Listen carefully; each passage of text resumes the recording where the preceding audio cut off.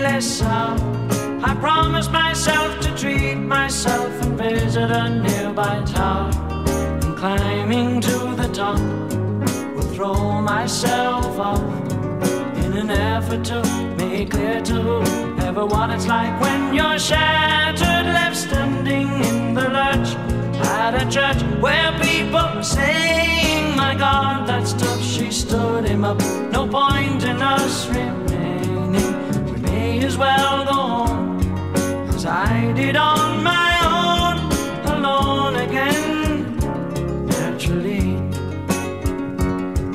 To think that only yesterday I was cheerful, bright and gay, looking forward to who wouldn't do the role I was about to play.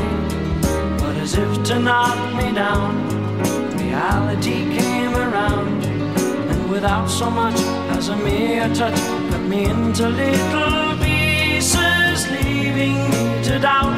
Talk about God in His mercy, who, if He really does exist, why did He desert me in my hour of need? I truly am indeed alone again, naturally. It seems to me that there are more hearts broken in the world that can't be mended, left unattended. What do we do? What do we do?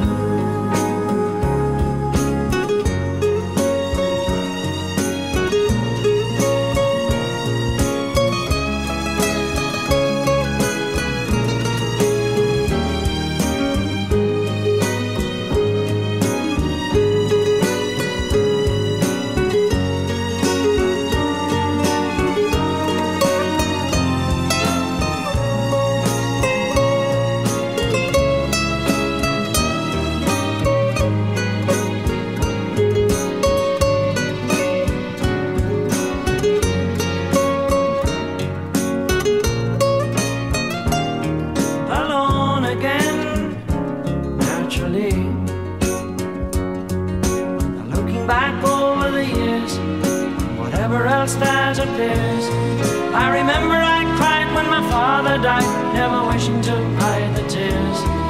And at 65 years old, my mother, God rest her soul, couldn't understand why the only man she had ever loved had been taken, leaving her to start with a heart so badly broken. Despite encouragement from me, no words were ever spoken. When she passed away, I cried and cried all day, alone again, naturally. Alone again, naturally.